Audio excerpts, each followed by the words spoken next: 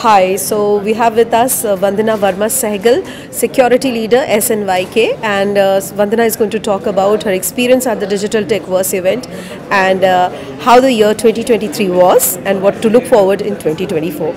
So Vandana, first up, we'd like you to give us a quick bio about yourself. Sure.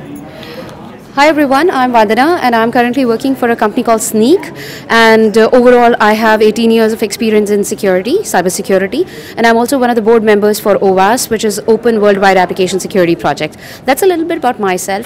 When I talk about my experience with Digital Tech Verse, before that I should say Digital Tech Media, because my first experience with them was Women Unpredictable. That was one of the most amazing events I've ever attended. And this one is again, has been so amazing so far, and especially the quiz to interactions to stage presence, everything is totally amazing. So 2023 has been amazing. I am looking forward to what it entails in 2024. All right, so that was about the event, but in general, how the year 2023 was in terms of technology? What developments do you notice and how would you sum it up? So when I talk about technology, technology has humongously changed because we are talking about generative AI. It's not new. We have seen it for a few years now, but as soon as ChatGPT came and then many other GPTs came, it became a thing that we should talk about only AI.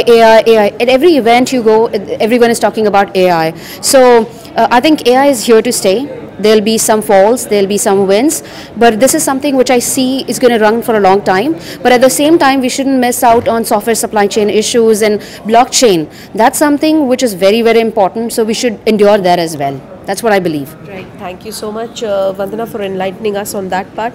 But what about 2024? What is your outlook for 2024?